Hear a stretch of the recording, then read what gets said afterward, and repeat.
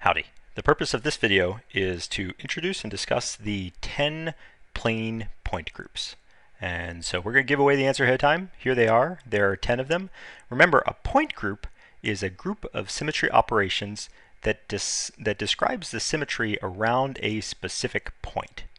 And I'm calling these plane point groups because we're only interested in patterns in 2 dimensions at the moment. And so any specific point on a 2-dimensional plane, I can look at the symmetry of the environment surrounding it, and I can describe that symmetry by one of these 10 plane point groups. So these are different from space point groups, or sometimes we're just even generally called point groups because these operate in 3 dimensions. Here we only have to worry about the pattern that's being repeated exists in the 2-dimensional plane. Okay, so how do we get these plane point groups? Really, we think about combinations of rotation and reflection elements. And we already discussed in a previous video that there are only 5 rotation axes which are allowable in 2 dimensions in plane point groups. And all of these rotation axes are perpendicular to the plane. And so, for example, if I have a 3-dimensional rotation axis, some point here is rotated 120 degrees over here, 120 degrees over here, and then back onto itself. So the first 5 of the plane point groups are just those allowable rotation axes. So C1, remember, is a rotation axis that describes a 2 pi rotation. So that's really rotating an object back onto itself. So it's sometimes referred to as a trivial symmetry operation. We also have C2, C3, C4, C6. We can also think about how these rotation axes interact with mirror planes. And to do that, we need to go into one really quick but important theorem, which is relating what happens when we combine mirror planes and rotation axes. So to do this, we're going to think about some rotation axis here. I'll call it A alpha, and it's lying at the intersection of 2 mirror planes. Now, if I have a general object, let's say it's located here, then that gets reflected across the first mirror plane. I'll call this M1. This will be M2. Sorry, M2. So this general object gets reflected across M1 to a position here, and then it gets reflected across M2 to a position over here. So now let's define some angles in this case. So we're going to call the angle between M1 and M2, we'll refer to that as mu. And then let's think about this first mirror plane operation. So this is theta, but because these are similar triangles, this triangle here and this triangle here, this is also going to be theta. And then this is another angle. It doesn't have to be the same, so we'll call this one phi. And this is also angle phi. So you can see from my drawing, hopefully, mu equals theta plus phi. Right? So this interior angle and this interior angle combine to make mu. So if I look at the angle between this original position, let's say 1, 2, 3, the angle between 1 and 3, that's 2 theta plus 2 phi, or that equals 2 mu. So the final part of this is that realize that when we reflect once, we go from right-handed to left-handed, and when we reflect again, we go back to right-handed. So what this is telling us is that a rotation around some rotation axis, let's say this a different way. So reflection across M1 and M2, where M1 and M2 are intersecting mirror planes, is equivalent to a rotation around some angle, right? And if we get more specific, we can say combination of mirror plane 1 and mirror plane 2 that are an angle of mu apart is equal to rotation of an angle 2 mu, right? Or equivalently, since we usually think about these rotation angles as having a very specific angle of rotation, we can write this reflection across mirror plane 1 and mirror plane 2 that are alpha over 2 radians apart is equal to a rotation angle of a sub alpha.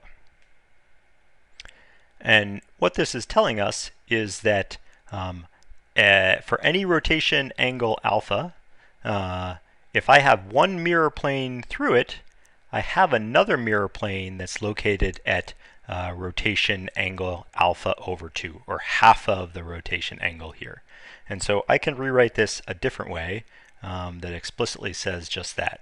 A rotation axis that rotates through an angle alpha combined with some mirror plane gives me another mirror plane at an angle alpha over 2 from the first mirror plane.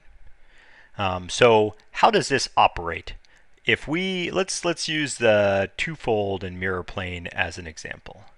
So if I have a twofold rotation axis and I have a mirror plane through here, remember this is a sub pi, right? A twofold rotation axis rotates some general object, let's say a dot up here, by pi radians to over here. So what the theorem tells us is that the twofold rotation, a sub pi, combined with some mirror plane, so we'll call this first one M2, gives us a new mirror plane at half of that rotation angle, or pi over 2.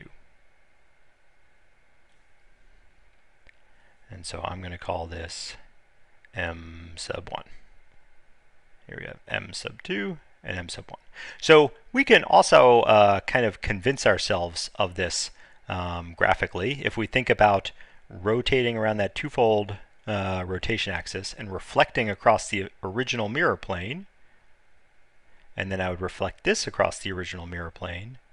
I can already see here that that combination of operations, that rotation in that original mirror plane, gives rise to a new mirror plane that's oriented perpendicular to that first one. So this theorem is basically just explicitly telling you where you need to look.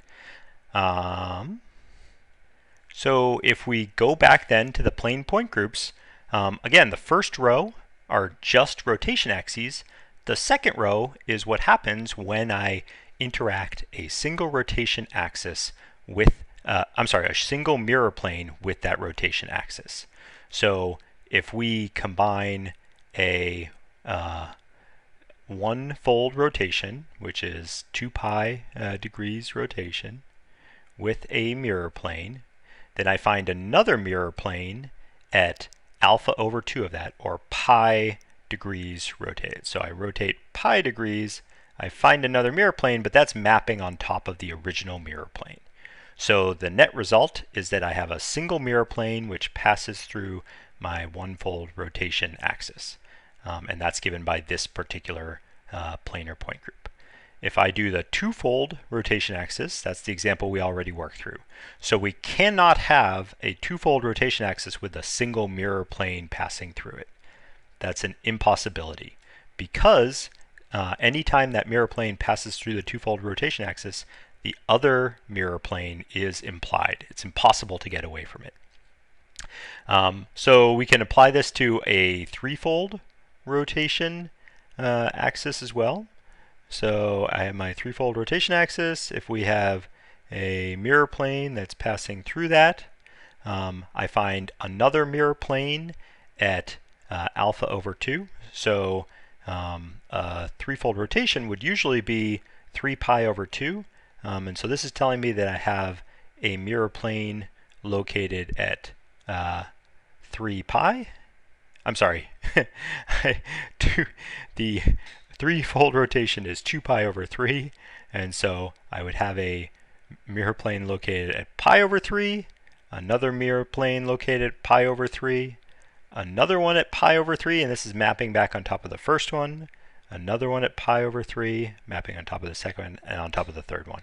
So the net result is that actually in this case, all of these new mirror planes which are introduced are mapping on top of existing mirror planes. And so you'll see in some cases, for the twofold, we have what are called interleaved mirror planes. So there's a mirror plane, and if I do a twofold rotation axis, which is pi degrees of rotation, I have another mirror plane halfway in between. In other cases, so for example the 3M group, I do not have that to be the case. That is, the mirror planes are equal to the rotation angle. If I look ahead at a 4-fold and a 6-fold, I have these new sets of mirror planes that are interleaved. And we're going to talk about notation in a second, but that's why we have either MM groups or single M, because in the 3M case, those mirror planes map back on top of existing mirror planes. So I can repeat this again for the 4-fold and 6-fold cases. In each case, I'm going to start off with my rotation axis. I'm going to have a mirror plane.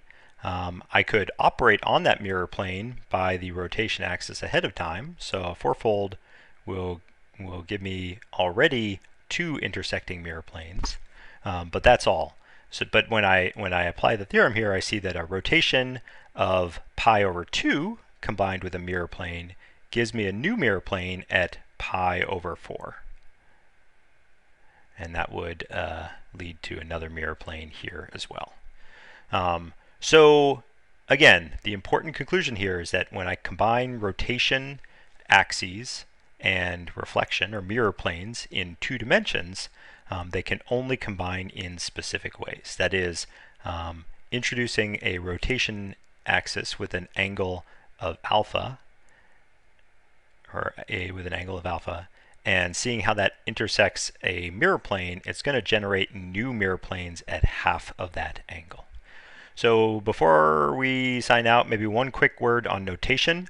So there are 2 different notations that are listed here. The upper notation is the Hermann-Magin notation, and these are what are used in the international crystallographic tables.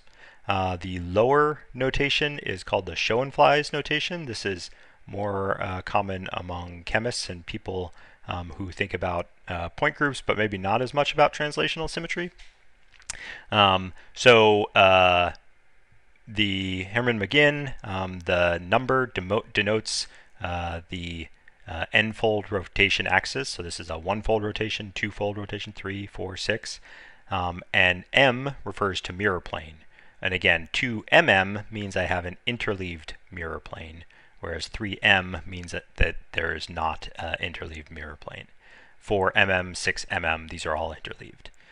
The Schoenflies notation, C refers to a cyclic point group, so that comes from the fact that we have a single rotation axis, and then the subscript is again denoting the n-fold rotation axis, so C sub 6 is the same as a 6-fold rotation.